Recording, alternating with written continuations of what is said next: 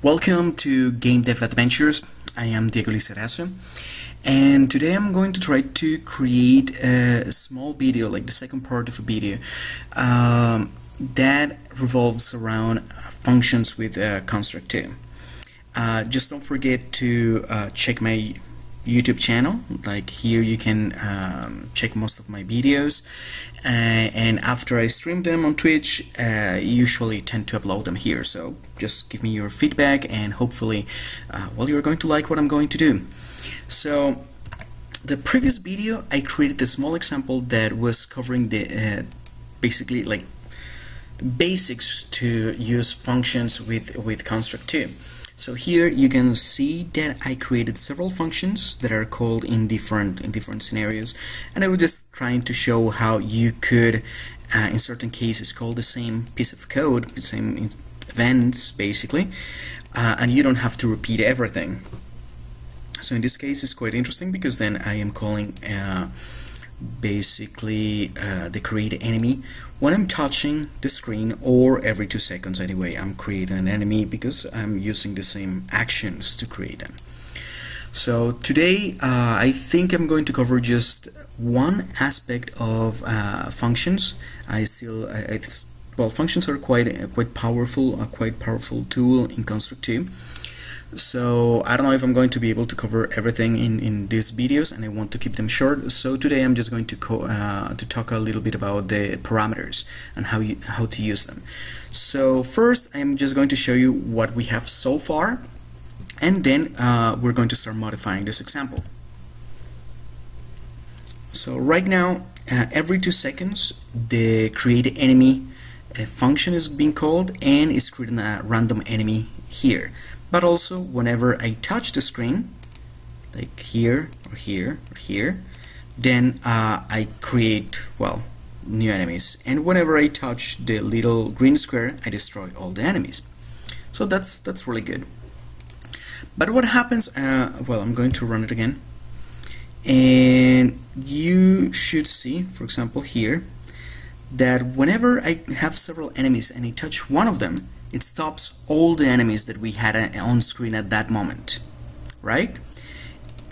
You see that, and then it's of course creating another enemy wherever I am touching, because we are calling two different functions that do different things. So this one is creating a new enemy when I touch anywhere on the screen, and this one is stopping the enemies that does that. So, but what happens if I don't want to stop all the enemies? What happens if I just want to stop one enemy? So, for example, I create this enemy.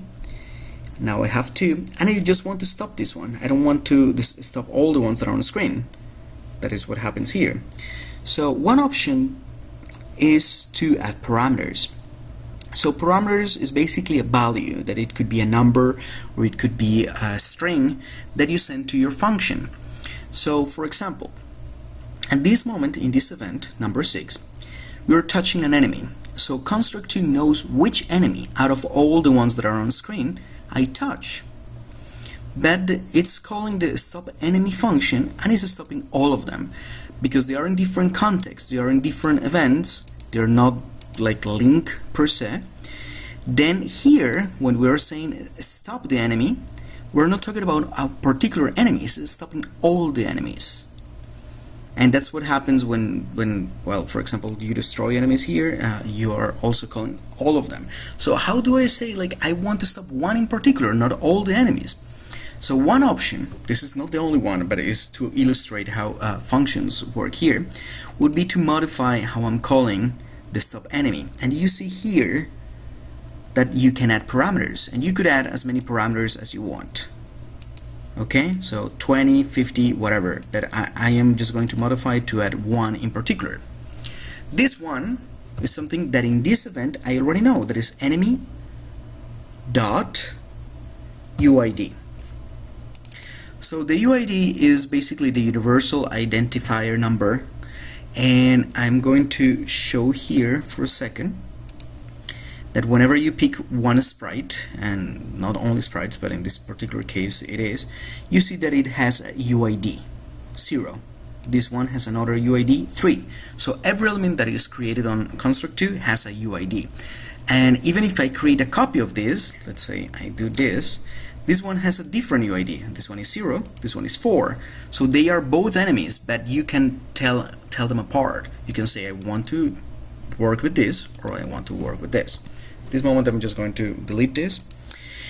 And what I'm saying here is I am calling the function called stop enemy, and on top of that I'm sending a parameter. In this particular case is enemy UID. Now, how do I use that enemy UID in this function? Well, the easier way that I have is I'm going to create a sub event. So you see I just pressed the letter B. I could have done something like this, like add blank sub event. So you see that is the letter B. This is the one that I did. So I'm going to keep just one. And I'm going to pick one enemy. Well, and also I'm going to move this here. So, well, let's do that later. I am going to pick one enemy. So I'm going to say enemy, pick, and we have several options. And you see here that there's one that says pick by unique ID. That's the UID. So that's the one that I want. And this is where it gets tricky. It's not really that complicated, but it's not perhaps obvious at first. Is that we have a parameter. So I'm going to say done for a second. This is not going to work. It's just to show you. We sent a number to the function. So when we're doing this, we're sending a number. In this case, for example, it could be 0.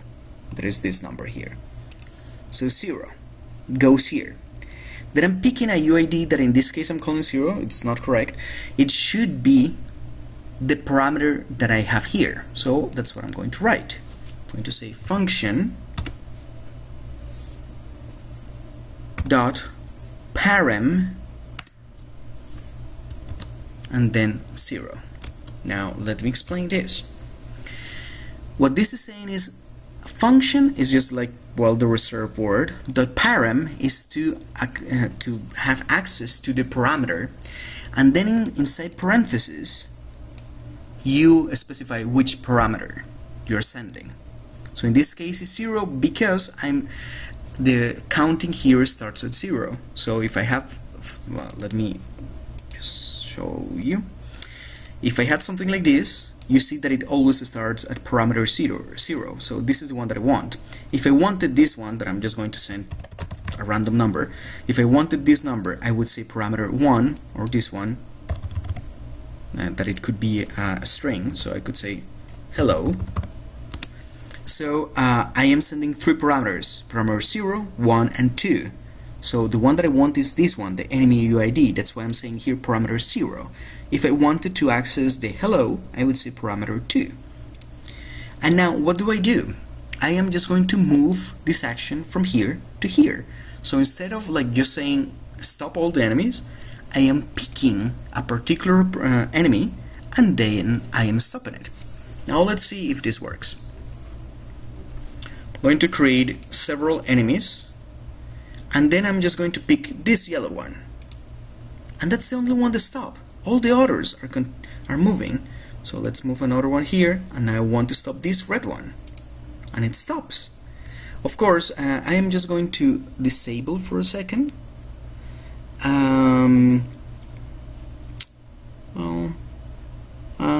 Yeah, let's just keep doing it like that. It illustrates anyway what we want, and is that we're picking a particular enemy, not all of them. If I didn't do it like that, if I just move this one here, so it doesn't really matter, I'm not putting an action here. So look at the difference. I stop all of the ones that have been created up to that point. So it's quite different, the result. Now, let's suppose that I want to do something similar with the destroy enemy. Right now, what we're doing here is that whenever I touch the green square that we have here, I am calling the function destroy enemy. But I am destroying all of them, right? So let's suppose that I just want to destroy the last one that has been created. So I am just going to add a global variable. I'm going to call it last one. Well, okay, I could do it. Yeah, I'm going to do it like that. It doesn't matter. I guess that if it's a global variable, I could use it there, but to explain this, it works. And whenever I'm creating a new enemy that is here, I am just going to update this variable. So I'm going to say set value last one to enemy dot UID, right? So in last one, I have the UID of the last enemy that has been created. Now, just to do something similar, I am going to say, hey, whenever I touch the destroyer, this green square here, I'm going to call the destroy enemy, and I'm going to add a parameter. And this parameter is just going to be the variable last one. Of course, I understand that this is a global variable. I could like try to use it here, but this is just to kind of like put an example, right? So what I'm going to do here is create a sub event. It's going to be similar to this one. Actually, I'm going to even copy it. And well, I copied the entire event, so the entire event. So, and I am just going to move this here. So now, instead of just destroying all the enemies, that is what was going to happen with the action here, I'm going to pick a specific enemy and I'm going to destroy it. So it's going to be the last one. So I'm going to create several. This is the last one that, well, actually it's one of these. So the red one over here, another one, and you see that it's being destroyed. Now the blue, of course, blue, blue. So depending on when I'm creating one, I am destroying a different one, but it's always the last one. It's not just all of them. So it works. Now, like I said before, you can keep adding parameters here. Usually if you're passing more than 10, perhaps you're doing something a little bit crazy, but hey, it's going to be your game, not mine. And if you don't want to have this, then what you can do is just remove parameters and then I start doing like that. The cool thing is that here is telling you exactly the number in case that you don't remember this thing, that the parameters start being counted at 0. So you can just open here, and well, you say done, and if you don't know which parameter you want to use, you just double click on the call and you can tell that you want this one in particular. For example, I want parameter 4, so then I would use here param 4. So that's pretty much it. In the previous example, I'm going to save this one, save as a single file, functions example number 2, so we can have what we have done so far. And quite likely what I'm going to cover in the next video around functions is going to be how to set the returning value of a function.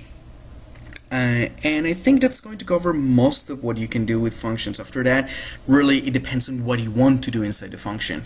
So since it's just another event, like you see that here I'm putting events and sub-events and actions however you want, then a function could do almost anything that you want.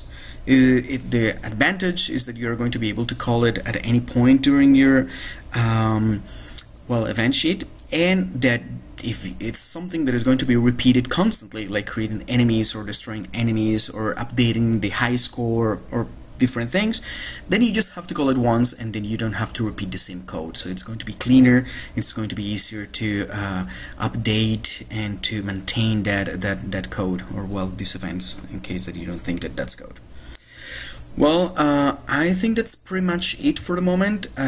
Please let me know by my Twitter or in my blog or in my YouTube channel that you're going to see here, what do you think of these videos, and if you have any other questions, comments, suggestions, or if you just want to say hi, just, well, be welcome and go ahead and do it.